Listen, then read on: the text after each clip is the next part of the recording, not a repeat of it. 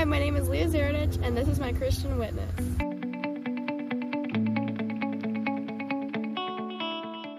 My confirmation verse is, "The whole earth is filled with awe at your wonders. Where morning dawns, where evening fades, you call forth songs of joy." Psalm 65:8. This verse appeals to me from the poetic choice of words to the meaning behind each phrase. For context, the entire chapter of Psalm 65 is written beautifully. It speaks of the sacrifice made by Jesus for me and you. When we were overwhelmed by sins, you forgave our transgressions. Psalm 65:3. And the abundance of care and love God has made for his people. You care for the land and water it. You enrich it abundantly. The streams of God are filled with to provide the people with grain, for so you have ordained it. Psalm 65:9.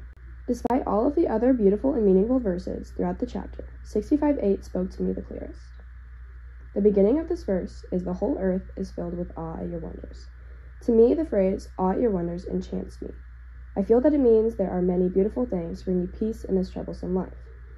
I think it is amazing how the world was created perfectly and beautifully. I am obsessed with the beauty of our world, from the breathtaking views created by the highest mountain to the beauty in the butterfly's wing. The best part of this is God created all of it. It is so beautiful to be able to walk outside and enjoy the beauty of our surroundings. I feel people take this for granted too often, which is another reason why this verse is so meaningful to me. The verse reminds me that God created our beautiful world, and I will try to enjoy it while I can and not take it for granted. I will stay fascinated by God's creation of nature for as long as I exist on this planet. Seeing God care so deeply for each flower and each bird reminds me of how he loves each of us so much that he sent his son as a sacrifice for you and me. The words not only describe the beauty of nature, but the beauty of human beings. Every living creature was created in the eye of God. The individuality of each human captivates me. Each freckle perfectly placed. Every hair sewn in just right. He thought of every detail for each individual person. I love to learn of how other people choose to live out the life given to them. Many people choose to live life kindly. So many humans have proven the privilege it is to get to know them because they let God's kind light shine so brightly through them. God made us beautiful despite the filth of our nature. He forgives us and makes us new. Like the song sings, "You make beautiful things out of the dust. You make beautiful things out of us." The phrase, "You call forth songs of joy," is so important to me. It illustrates how God brings joy into our world and lives. He loves us so much that he will gift us so many pieces to our lives to bring peace and comfort. To me, the songs of joy are laughter, music, meaningful conversation. The songbirds sing, whistling wind, thunderstorms, and so many other songs that remind me of the endless love God has granted me. One of the places I love to feel immersed in God's beauty and wonder is at Camp Luther Haven. So many of my positive and precious memories are held in the walls of this camp.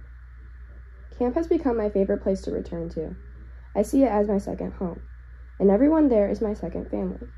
All of the staff members and campers perfectly blend to make a positive and memorable environment. You are able to see God's love in everyone you meet during your stay. Being out there in the country immerses me in the beauty of our natural world. The stars seem to shine brighter during the evening devotions.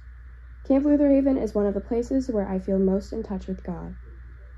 This would not be possible if the wonderful people that choose to let God lead their life weren't there to support me. Thank you, Grammy Z, for always being such a great example of how to love and serve others. Firstly, thank you to my church family. Thank you, Pastor McLean, Pastor Hauser, and Mr. Gurley for teaching me all the things I need to know to keep my faith flourishing. Thank you to my fellow classmates for providing me with a community I can connect with on a spiritual level. Thank you to the wonderful humans I have met through Camp Luther Haven who have filled my summers with memories to last a lifetime. But most of all, I would like to thank my family. Thank you, Grandma and Grandpa, for reading me Bible stories and singing me my favorite hymns. So special to me are the memories I hold of visiting my grandpa's church. Thank you, Mom and Dad, for teaching me of Jesus' endless love and raising me in such an amazing community and providing me with so many opportunities. Thank you to my aunts, uncles, and cousins for always supporting and cheering me on through my faithful journey and life. Thank you so much, Mom, Dad, Hope, and Sunny, for being my #1 supporters. Thank you for always loving me. It has encouraged me to find my calling to a faithful life. Thank you, Hope, for being my best friend and the person I look up to most. Thank you, Sunny, for teaching me to try my best to be a great big sister. Thank you to all who have played a part in my faithful journey. My prayer for you is this: take heart the words spoke in this verse and feel gratitude for the wonderful world we have been given while we await for our everlasting home.